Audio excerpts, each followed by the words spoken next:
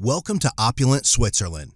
In this tutorial, we will guide you step by step on creating captivating product photos effortlessly. We'll guide you through the process of creating amazing images for your product, making them appear truly professional. Best of all, we've designed this tutorial to be easily accessible for everyone, regardless of skill level. Plus, we'll exclusively be using free tools or suggesting free alternatives, ensuring you won't have to spend a dime. Are you ready to take your product photography to the next level? Let's dive in. Hello everyone, I'm Fritz, and today in this course I will show you how we can create a pretty beautiful product photo like this.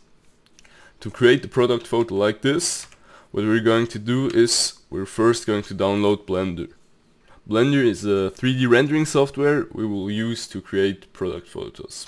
You can just press on download and then download the latest version.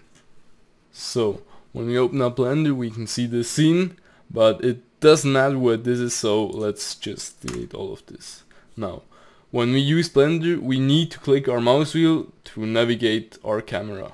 We can rotate our camera with pressing the middle mouse wheel, and you can just orbit around the center. Then if you want to move the camera, you can press Shift and the mouse wheel together, so you can move it like this. These are the basic controls you need to know for Blender, but it's very easy. By the way, you can see all of my button press in the right corner down here. So now if you want to begin, you can press Shift A and then this menu comes up. We want to add a simple cube, and now we got our basic cube here.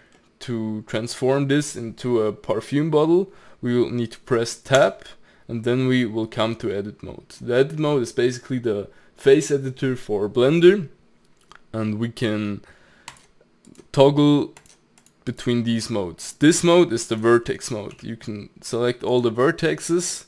It's very simple. If you need to just select a single point, then we got the edge mode. This is to select whole edges. And then the face mode. Very simple. You can toggle between these with 1, 2 and 3. Keep this in mind, this is pretty useful. So now we got our basic cube here and we want to transform this into a bottle. Press G and then press C. Then we get this, and then just move it how you like it to get a decent size of how you like it. Then we can go out of edit mode with Tab again. Press C, then hold Control and then go up. Again, press G for the move mode, then press C to lock it in the C location, and then press G to snap it. We want it to lie on the floor here. Very basic. So now we got this taller cube, and that's still not a bottle. Now you can just follow me, I will show you along. Now press Tab again, press Ctrl R, then you see this yellow line. This is a loop cut. You can do it in this line or in this line. We want it on the above, so we put this, and then it follows our cursor. Then we can just right click, so it snaps back to the center. Then we do this into the other direction as well, like this. Then press right click again, and we got it. Now we got more faces to work with. But that's not what we want. We want to select this single vertex, press G to verify that you only select this one, and then we press delete and delete the vertices. Now we got this. From here on we go to the edge mode, then with Alt, we hold Alt and then select the top. Now we got the whole top selected, and then we press E. Then we get a new face, then we press right click again, then we press S, and then we can just scale it in. Now scale it, this is the top of the bottle. Scale it to how you like it for your product. I will do mine about this one. I like it like this. Then we will press Shift, Alt and S. This is a shortcut to turn this into a circle. Now you can see it's rounded. Again, Shift Alt S, so you can easily follow along. Then from here on what I will do is extrude it again so we get a little cap. So I press E again. I just want for my product, for my bottle, I want it like this. It's very simple, very good, like this. Then now it's pretty rough on the edge. We don't want it like this, so we can click this so it's yellow highlighted. Then we go under this modifier property tab. Click this and then add a modifier and go to subdivision surface. Now it transforms, you see, it looks weird now, but we'll fix this as we go on. So in the viewport you can move this up about 2 is alright. This there, and then what we do is we add another modifier and we add a bevel. And with this bevel we can, if we play around with this, turn this off so we can see what we're working with. So now if we can, what this does is, as you can see, it smooths out the edges. With these edges you can play around how you like it. How do you like the size? I like mine at 1 meter. And then the segments. The segments we can move up so the edges get smoother. Then you can play around with the lines again, how you like it. I like mine like this. This looks good for me.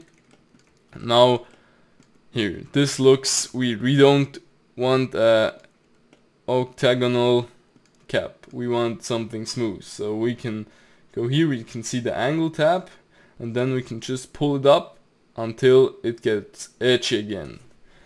And now you wonder why does it need to be edgy? If we turn on the subdivision surface, take it at these points and move it down, you can see it smooths out everything. Then you can play again how you like the segments or how you want this to look. For mine, let's do it like this, a bit smoother. I think I like this pretty much like this. I both apply these modifiers by pressing this little arrow and then apply. Let's only apply the bevel modifier and not the subdivision surface, so we get easier mesh to work with. Now with this mesh we see we got some more polygons, but not that many more. So now we can just do it again, hold C down, go into wireframe mode, and then press 1 on the numpad and select what I want. I want these, correct. Now what I can do is I can just move these. Now you see, make sure you go to wireframe mode and then select this and then select this, exactly. Now we got both of these, then we press S and then press X, and now we can scale it to how we like it. Great, this looks like a pretty cool bottle. I want to make some more adjustments, so I'll select this with the edge, in the edge mode. I'll select this and this, then I scale it down, and while pressing S then Y. Now I can scale it out to give the whole bottle a bit of a rounder shape. Exactly, I like how it's done. Now from here on I want to close this up. I don't like how it's made here, so I press Alt, press on this line, so we get the upper parts. Then we press E again, press right click, and then scale it inwards. Not too much though, we still want it sharp like this. And then what we do from here on is we press F, so we got a completely filled face.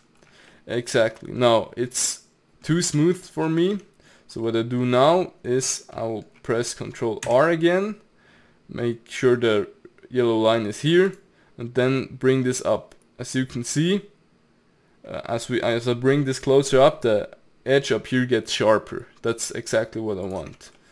Now I got this sharp line, and now I want to do the same down here. Here we can't do this directly. We need to press Alt again on this lower part. Then when we got this selected, we can press G, and then we can press S, not G, my bad, press S, then scale this and scale this inwards like this. So what I focus on, if we go back to wireframe, what I focus on is that this line here is, oh my bad, that this line here is pretty much straight as possible. Exactly. Now if we go back to solid mode, when holding C, don't forget that, we can still see it's not that sharp, so we can press R again and then just bring this down. Exactly. Now we got this sharp line and it still looks smooth, it's not edgy. And now to finish it off, we can go here and shade smooth. Now, doesn't this look great? Now we got it very smoothed out and it's very simple and cool looking. Now from here on I will modify the shape a bit again because I'm not completely happy. Let me just go into edit mode again, and then from here on we will go in wireframe mode, select the vertex mode, and then pull this up again. I want everything to be a bit longer and like this, probably good. Let me check it out. Yes, this is great. Now what I'm going to do, because it's a glass bottle, right? For the perfume we use a glass bottle, so we need an inside. If we don't do an inside, if you look at real life glass, there's a it's not completely filled with glass, so we need to make an inside here. To do this, we will just copy this complete thing, Control C, Control V, and then what we will do is just scale this down. Before we do that though, we will press Alt and C to make everything transparent, and then go into numpad 1 to see it from the front view, and then we can just make this the inside like this. Now what I like is to make a bit broader seam, so this needs to be a bit thicker here, and for here what we're going to do now is go into edit mode of this. Then we'll zoom in a bit, select all of these, and then just, oh no, not all of these, but these, exactly, then move this up, so it's about the same height as this. Let me check, about here. Great, now what we got an inside, and the glass is has a bit thickness to it. Great. What we will need to do now is hide the big one, go press Alt C again, and then we got like this. What we need to do now is go to edit mode, then press this button up here. With this button we need to press here, then we go to, what we need to activate is face orientation. Now we see everything is blue, and if we do this the same here, if we check this out, everything is blue here, and on the inside everything is red. So this needs to be blue and this needs to be red. So the outside, the blue one, is here. How we do this? We will select everything, then we will go to mesh, and then what we will do is to normals and then flip. Exactly. Now everything is red, and we can see we have an inside of the bottle. If we go like this, you can see this is now good, and now we can press here, take, oh sorry, you need to be in edit mode, go here and then face orientation. Take this out again so it's gray again. Great, now we can go up here, remove this face here, we don't need it.